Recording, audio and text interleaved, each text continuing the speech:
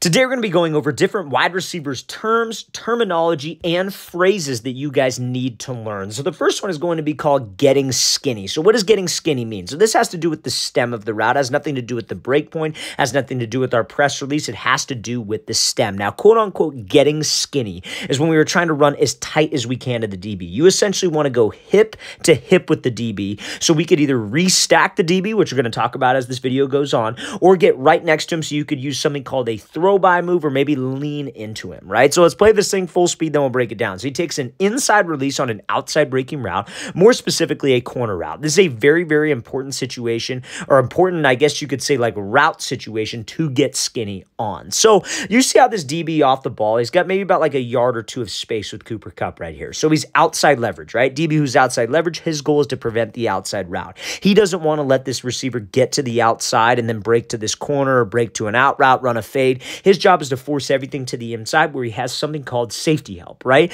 So a lot of receivers, what they'll do is they'll attack this DB's leverage outside and they know they got to take an inside release. However, when they take that inside release, they'll give this DB a jab. Maybe the DB moves, but they're afraid of the contact. They'll run away from this DB. So what that makes this DB have an easier time to do is cut off our angle, cut off our route, because we're not getting skinny. We're not running hip to hip with the DB. Do not be afraid of the contact. If we try to run away from this DB, if Cooper Kupp would continue to run this way, our break point is still at, let's say it's 10 yards. That DB could easily beat us to 10 yards, and my route's going to end up running right back into him. So guys, we want to have the mindset of only hand I need to beat. I want to take an inside release. My mindset is I'm trying to chop this inside hand and run as tight as I can to this DB. So you see how Cooper Kupp gives this move. He doesn't pay any attention to this DB's outside hand. We don't have to worry about his outside hand. His outside hand is his recovery hand. Okay, fine. But the only hand that prevents me from taking an inside release and prevents me from getting skinny is that DB's inside hand. So you see how he just does a simple just chop, swats that inside hand.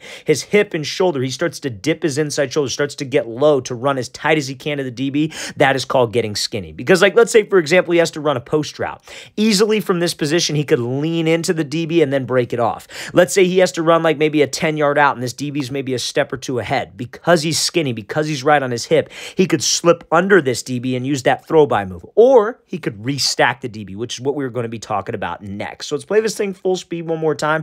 Great example of Cooper Kupp getting skinny, knowing which hand to beat, which sets him up for separation on the route. So now, next wide receiver term that we're going to be discussing is something called restacking. So what does restacking mean? Some of you may know what it means. Some of you may not know what it means. And guys, we get a question on this probably at least once a week. Hey, what does restack mean? You say it in all your videos. So that's the purpose of this video. And we got a couple more terms that we're obviously going to discuss throughout the course of this. Now, before we break down this clip of film, you guys, if you're a wide receiver and you would like to train with myself and my staff of coaches this offseason, we are going to be coming out to 9 more cities across the country for 2-day-long QB and wide receiver training camps. So guys, check out that very first link in the description below. If you're a local to one of these cities that we just discussed, we have already had 6 off-season training camps this year. All 6 of them were completely sold out. Then we're going to be heading out to Nashville next, Chicago, Buffalo, Atlanta, Houston, Philly, Detroit, Boise, and Los Angeles. Guys, all of these camps will sell out within the next 2 weeks. We only have about maybe 8 spots remaining in each one of these camps. So guys, if you would like to attend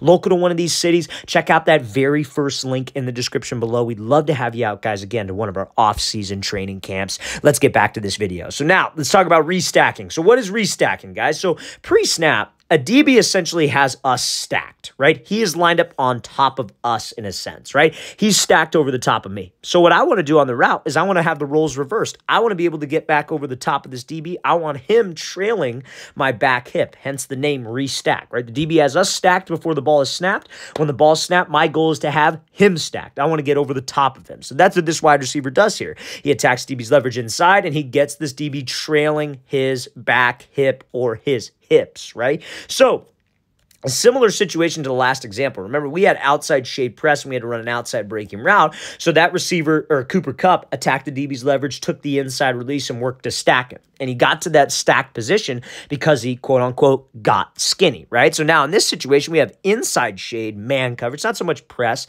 It's more of like a catch technique DB where maybe he's like 3 to 4 yards off, but he's inside shade and I have to run an inside breaking route. It's the exact same thing as that corner, you guys. You can't force the release. So we don't want to just go and run to the inside, have him get hands and squeeze me all the way to the inside. What we want to do is we want to attack this DB and take the outside release. And when I take that outside release, my goal is to get skinny to him. hip to hip. My mindset is just going to beat I want to take an outside release, so the only hand I have to beat is the outside hand. So now when I beat that outside hand, I get skinny, I get him trailing me. And when he's trailing me, why is this important, you guys? Because I could make him miss at the top of the route. I could use a move at the top of the route where I give like this little open field crossover. I could give this little rocker step. I could give a hard cut to the outside to get him to bite the other way, and now I could get separation. Restacking is great for separation, you guys. So that's what restack means if you guys did not know. So I'm going to play this full speed one more time, and then we'll get into the next term here, okay? So now, next term we're going to be discussing is something called a rocker step. So in all of our wide receiver videos, our breakdowns, our drills that we talk about, we always will reference a rocker step, and some people may not know exactly what that is. So a rocker step is essentially where you are stepping in the direction you are going first. It's kind of like think about like basketball, you guys. Like in basketball, you're trying to like a crossover move in basketball, right? So you're dribbling the ball, you get a little 1-2, a little crossover. That's essentially what we're doing as a receiver, but it's at the top of the route. And the rocker step is kind of the term for it that a lot of receiver coaches use and that myself uses, right? So you want to step, like I said, we are stepping in the direction I am going first. So if I'm running a post route, I'm going to step quickly. This is not an over-exaggerated step. We're not trying to step super far. We are literally trying to punch the ground with that foot. Shoot your cleat into the grass. So we shoot it down. That's one. Then we push off of that first step to the second cut. So it's a 1-2. And we are trying to sell like I'm running a corner route, like an out route. So it's essentially a 1-2 at the top of the break. Now, let's say, for example, he had to run an out route and wanted to use this rocker step. What foot would he step with? He would step with his right foot. We want to step in the direction we are going first. So it would be a right-left cut. And guys, you could use this rocker step on posts, corners, outs, and digs. I like it anything where you could cut off of one foot past, I would say, probably 5 yards. I don't like using a move like this on a slant or a quick out just because I feel like it can waste a little bit of time on those types of moves. So that is a rocker step, you guys. If you are not familiar with that move, that's a move that we reference a ton in our videos, okay? So now, next thing I want to discuss, and this is more so like a phrase, not so much like a term or a wide receiver move. This is called pairing releases together. So in a lot of our videos, we talk about how great wide receivers will pair their releases together, right? Which means that so for example, you see guys like Davante Adams do it a lot, right? So Davante Adams off the ball, he'll give that little hesitation skip to the outside. DB's here, maybe he sits inside, then Adams will go run a fade. And then when Adams has to run a slant, he does the same little skip, DB widens, then bam, puts the brakes on and runs a slant. It looks the same, and it's hard for a DB to prepare against that. So this is another example of that. So this is an example of a kind of a fake dive release, I guess you could say. This is a perfect example of a receiver pairing a release together. So a dive release is something you use versus a head-up coverage DB, and you use this when you have to run an outside breaking route. You use it on a fade, an out route, a corner route, but essentially what you do is you try to cross this DB's face for 3 hard steps. So you step 1, 2, 3. And our goal is to try to make him think that we are running a drag route. So if you're a drag-heavy team, you guys like to run a lot of mesh concepts, this is a release you could use. Not saying that this is a release you must use, but it's just an example of pairing releases together. So he puts the brakes on that third step, but what does he do? Throws a little jab back to the outside, make the DB think we're doing that dive release, so he might overcommit. Maybe he's seen it on film. Maybe we've ran this against him, whatever the case may be. So he hesitates to the outside,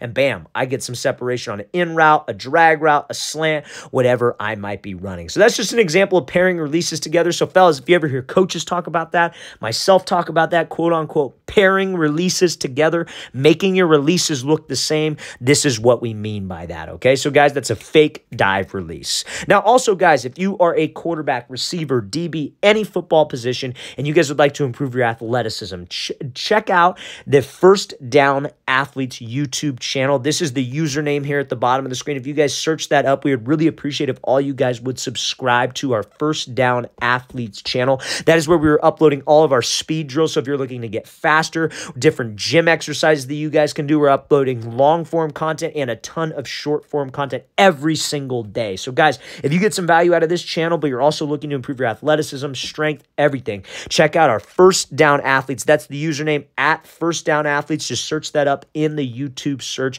We would really appreciate it, guys, if you supported that page and subscribe to that channel, okay? So now, next thing we're going to be going over here is a phrase that I say a lot when it comes to catching, more specifically over-the-shoulder catches, and that is something called late hands. So if you ever see a coach say you want to have quote unquote late hands, this is a perfect example of that. So anytime that I'm running a fade ball, deep post, deep corner, anything downfield, and I got a DB on my hip, he's not running with his head back looking for the ball, right? He is playing us. More specifically, he's playing my hands. So a lot of receiver coaches will always say, oh, ball's thrown, oh, go attack the ball, go get it at its highest point. And you want to do that. If that ball's underthrown and it's a jump ball situation, yeah, go get the ball, right? Don't wait for that thing. But if this thing keeps you in stride, you want to catch this ball chest level. You want your hands to be as late as possible because the DB is reacting off of us. So if my hands are late, he's going to be a step behind and he's not going to be able to knock that thing out. And by the time he's reacting to it, I've already put that ball away. So guys, when you have late hands, that makes catching over the shoulder much easier. Trust those eyes, look that thing all the way in,